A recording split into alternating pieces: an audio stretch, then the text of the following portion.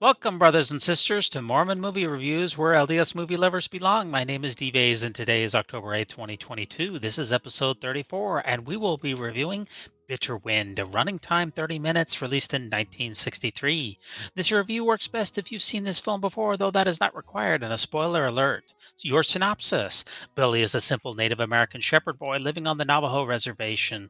His father, George, heads a tight knit and prosperous Navajo family who starts to occasionally drink with his friends, coming home to a tongue lashing from his wife Nellie. A gifted silversmith, George gradually begins to neglect his work, which provides much of the family income. Then he begins to sell off horses, goats, and pawn his silver jewelry to pay for his habit. Billy leaves his childhood home to further his education, while Uncle Bitaani chides George about his drinking, but to no avail.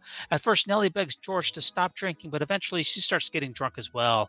Billy returns from school, and he finds that old Aunt Dezba are the only ones who is left to look after the needs of the younger children. They face hunger and the bitter winds of a harsh winter. With fleeting hope, Billy searches for his parents, hoping to find redemption.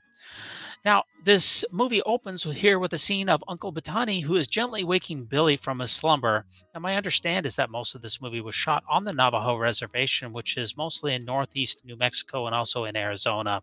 Billy and his uncle have a beautiful relationship. Billy gets exercise and takes a lamb with him. And this lamb, it represents the innocence of his life and of his ideal existence. Billy also narrates much of the film. Here he reminisces about his close relationship with his uncle.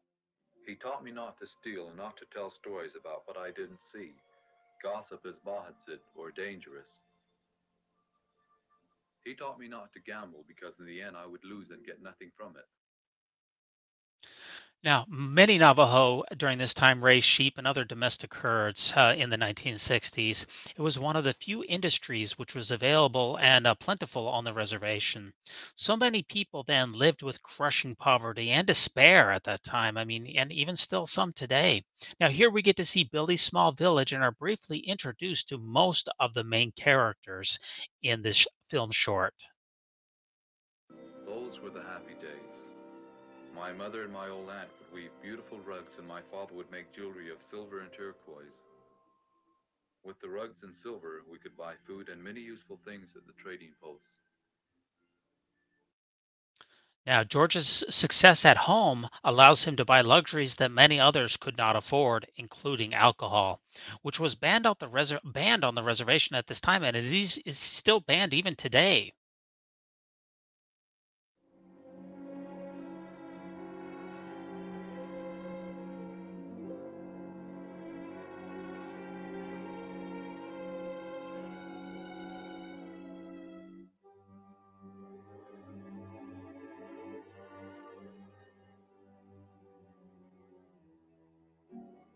Now, as someone who has seen the horrible effects of alcoholism firsthand, I can tell you that this portrayal here is pretty accurate. Finally, he began to sell the goats and horses to get money to buy more wine. Uncle Bitaani tried to reason with father, but he wouldn't listen to him.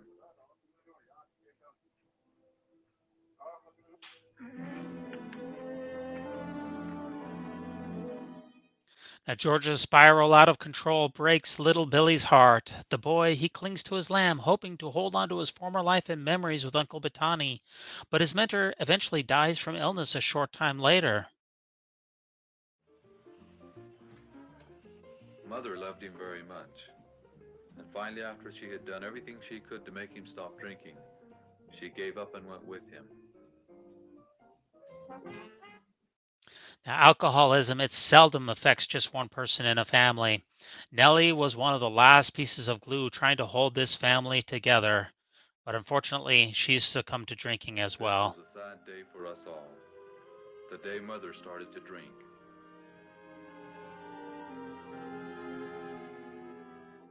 As Now, Billy here, he transforms into the older version of himself, who we will see for the rest of the film. The carefree younger Billy is gone now, but his older self dreams of bigger opportunities than are available to him on the reservation. Unemployment is high, and riding Broncos away from his childhood home could be his chance to see a better life. Look at Billy go. one winter while I was away, things went very hard on my family. Father and Mother were drunk in town most of the time. Old Aunt had a fever and was unable to get up. There was no food. My youngest brother and sister were starving. Now, Billy, he's not home right now. He's off riding Broncos. Mom and Dad are drunk, and Uncle Bitaani, he's passed away. Things are perilous for the small children, especially when Billy's aunt gets sick. Luckily, the children they find some abandoned food at a neighbor's home. Now, this is the lowest point of the movie. It seems like everything that can go wrong has gone wrong. Now, you may be wondering what any of this has to do with the Church of Jesus Christ of Latter-day Saints, and I definitely don't blame you in asking that question.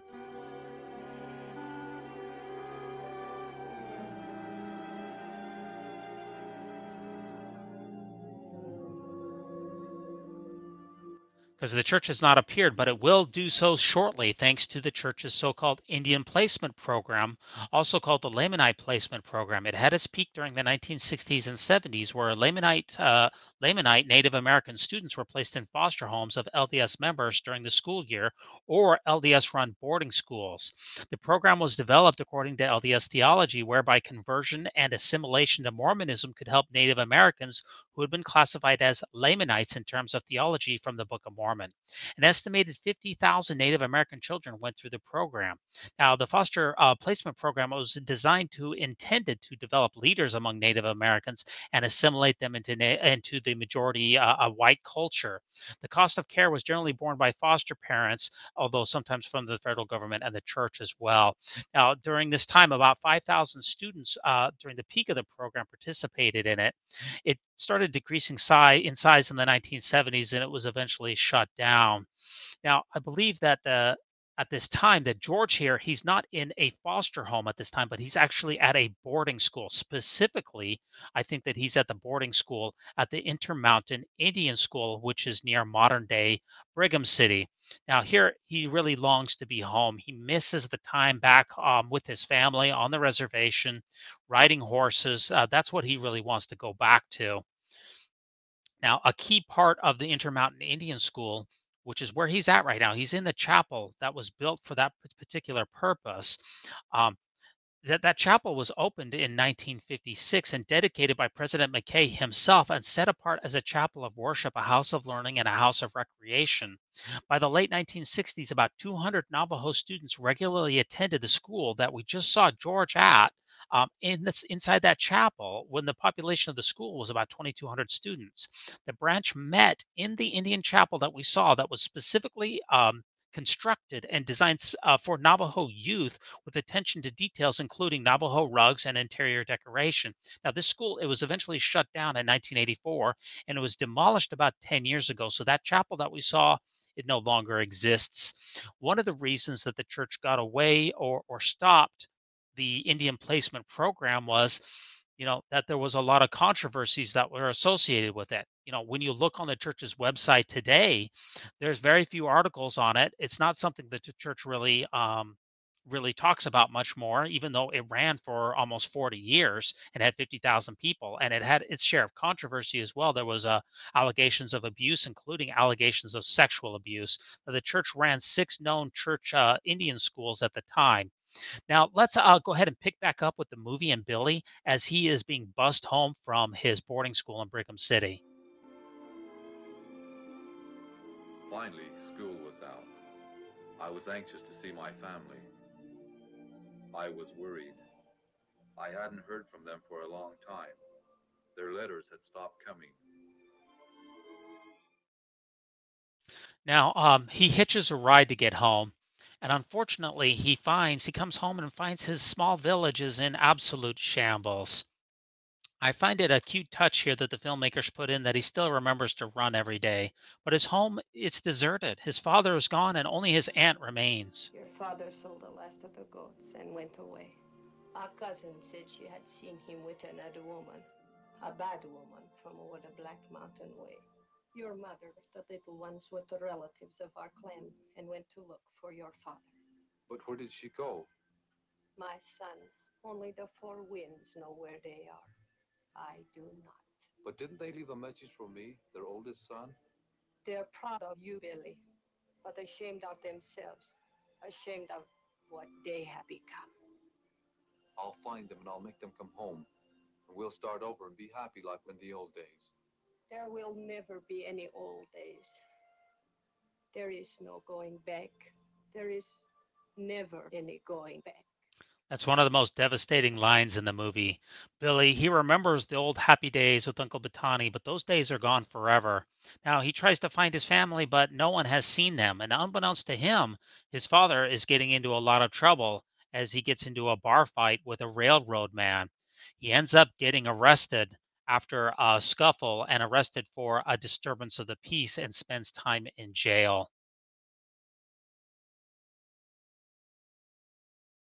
Father told me later that this was a turning point for him, as he remembered the bad days the wine had brought.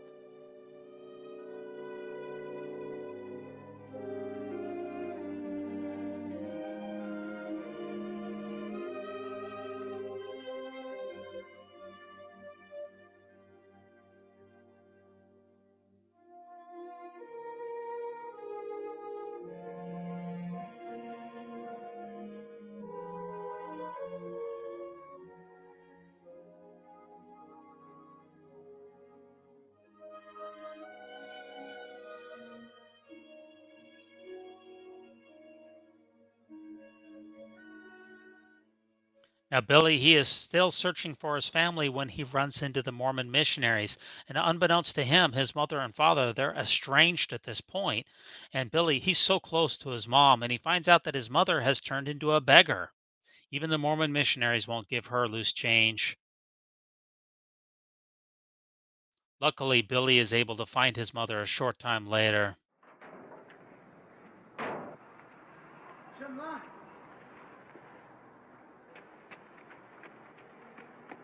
Let me go. I'm not a good mother. I'm no kid. You think I'd let you go after looking all over the reservation for you? You're still my mother.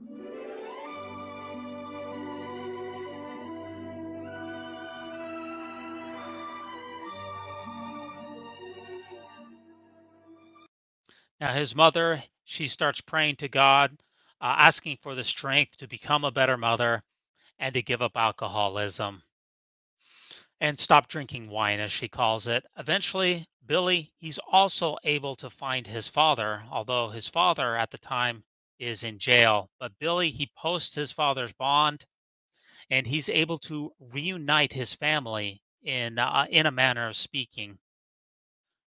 We're heading towards a happy ending. Both father and mother are still fighting against liquor. It will not be easy for them to find their lives again and turn to a better way. But with the help of our Father in heaven, they can become the strong people they once were. Like Aunt Dezba said, there will never be any old days again, and I know she speaks the truth. But maybe the new days will be better than the old. And that's definitely all that any of us can hope for. So this has 55,000 views on YouTube, making it one of the most popular of the hard to find Mormon videos. Now, thinking about the disclaimer at the beginning, this video was intended for Navajos, Indians, and then persons of other races. So it really was intended for Native Americans. This film negatively reinforces stereotypes of Native Americans as drunk, brawling fighters, uncultured, needing white rescuing, and also as beggars. Now, the film, it doesn't just reinforce negative stereotypes, it also claims that white LDS prophets, they know best what Native Americans need. For instance, Spencer W. Kimball wrote in a personal letter that American Indians would not fully understand and embrace the gospel until they were removed from the deterrent influences of their traditions and upbringing. Now, sadly, however, there is a little bit of truth behind some of the film's stereotypes. um, Navajo persons on the reservations, they're 5 times as likely to die from alcohol related causes. They still suffer from, a lot of them, from crushing poverty, lack of access to healthcare, high unemployment, and shorter lifespans. Now, in General Conference, Spencer Kimball, he said in General Conference that the children in the home placement program in Utah are often lighter than their brothers and sisters in the Hogans on the reservations. There was a doctor in a Utah city who for 2 years had had an Indian boy in his home who stated that he was some shades lighter than the young brother just coming into the program from the reservation. These young members of the church are changing to whiteness and delightsomeness, end quote. So the real question is, who should be telling the Navajo story? White Mormons like Spencer Kimball and Wetzel O. Whitaker, who produced this film, or the Navajos themselves. Now, Bitter Wind, it is not found on the church's film page anymore, and it is definitely a truly to hard to find video. Now, not every church film portrays Native Americans through stereotypes. Tom Trails, which is a 17-part LDS film strip production, mostly designed for seminary students, shows Native Indians in a neutral light or even a positive one. Now, some personal reflections that I can give to you from this film. Honestly, when I chose to review this film, I was expecting another church produced cringy whopper, but I have never been so wrong. I cried when I watched this film the first time. Alcohol is the bitter wind in the film, and also in my own family's personal history. I have an older brother who's an alcoholic and has been for like 20 years. And if it wasn't for AA, he'd still be an alcoholic. But luckily, he's been sober for 10 years. And just like Billy and his uncle in the opening scenes of the short, I also spent a lot of time in the southern Utah wilderness with my father growing up. That's how I try to remember him. But on a deeper level, my LDS family, it was torn apart by my father's alcoholism and opioid abuse, which led to so much heartache and sorrow. Because of the bitter winds of drug and alcohol abuse, my father's internal organs failed and he passed away after years of dialysis while he was still relatively young. I still have a brother today who's just completely lost to alcoholism, who's basically homeless and estranged from most of his family. So, some final thoughts. If you can forgive Bitter Wind's negative Navajo stereotyping and the Indian placement program and church's troubling history with Native relations, you will discover in this movie a beautiful, simple tale of one boy's humble journey for peace and family reconciliation in our troubled world. Thanks so much for joining me to review The Bitter Wind. Please like, subscribe, and leave a comment, and join us next time for another episode of the Mormon Movie Reviews where LDS movie lovers belong. So long.